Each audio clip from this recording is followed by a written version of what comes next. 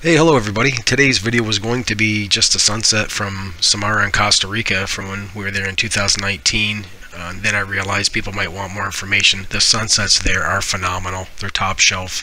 So the video is a little bit bigger now. It shows you kind of things you can do in the area, places you could get some need at, and a little bit more information. So without further ado, let's take a jump to the left and a step to the right and time warp this sucker back to 2019, Samara, Costa Rica.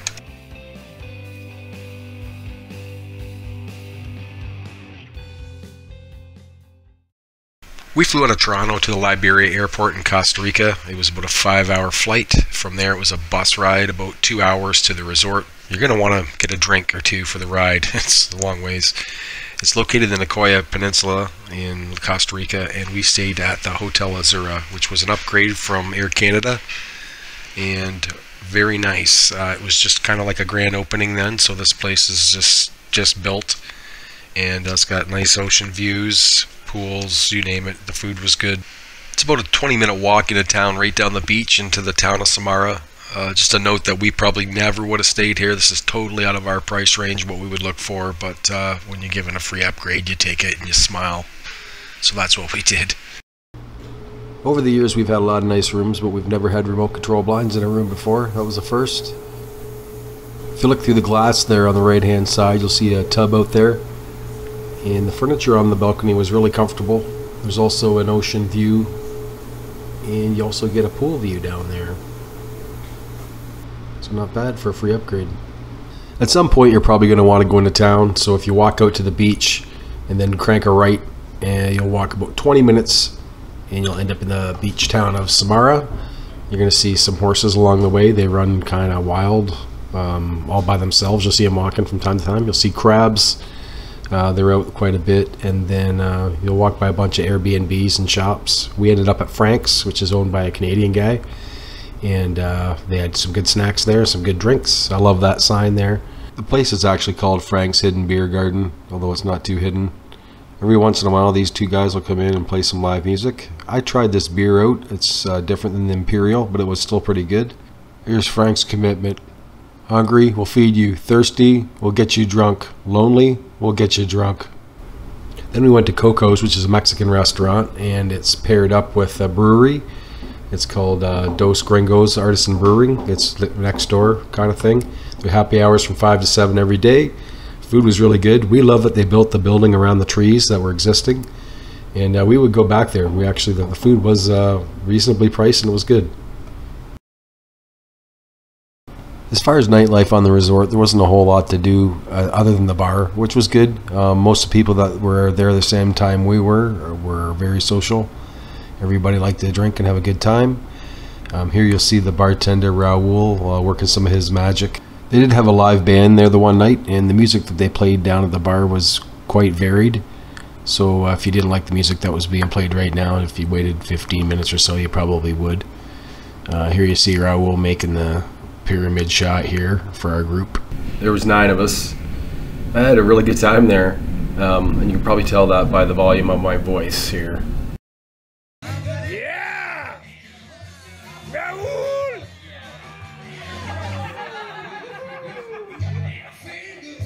Yes, sir!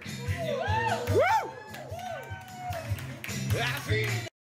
So let's say drinking's not your bag. There's other things to do. You can always hang out by the pool, go down to the beach, hang out there, go for a walk into town, maybe take the bicycles that the resort provides into town. Check out the horses along the way. They're in town all over on the beaches. There's other wildlife along the way as well, and dogs. There's lots of stray dogs around there, so if you're a dog lover, no problem there. You can always hit on the statues.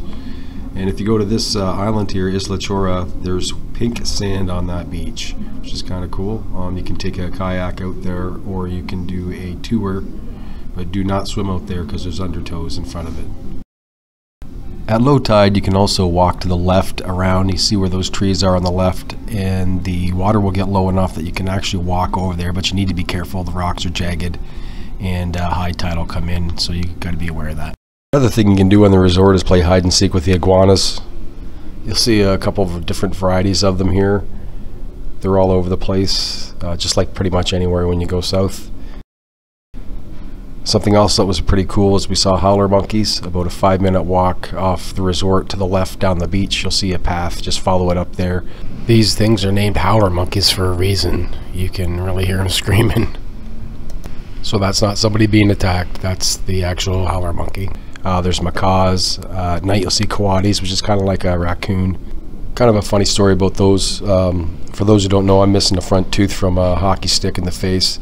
And when we were in Mexico, coatis could get on our balcony, and I left my false tooth out on the table out there, and they stole it. So I had to go the rest of the vacation with no front tooth. As you walk around the paths and around the resort, you're just going to see lots of nice plants. There's no shortage of that. Nature's abundant around here. If you really like nature, Costa Rica is a great country to visit. Something else that's pretty close is Turtle Preserve. So you can go there for the day. They'll teach you a little bit about the turtles and why it's important to help them out, and then you can release some turtles at the end of the day. So a lot of people like to do that.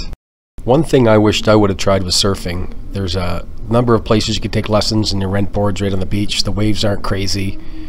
Something I've always wanted to try. I, for some reason, just didn't get around to it. As the day winds down, you'll find everybody drawn towards the ocean to watch the sunset. It's just one of the nicest sunsets I've ever seen. We were there for a week in December, and I believe there's only one day where we didn't see the sun go down. So this is kind of a compilation of I think 5 or 6 different days of sunsets while we were there. I could stare at that all day. Unfortunately, once it starts to go down, it's gone quickly. But when I talked about this video at the very beginning, my original intent was just to show the sunset. So without any more delay, here is the reason I started this video in the first place. So I hope you'd enjoyed this. I hope it gives you a good idea of what to expect if you do visit Samara in Costa Rica, and some things you can do in the area, and why you might want to check that place out.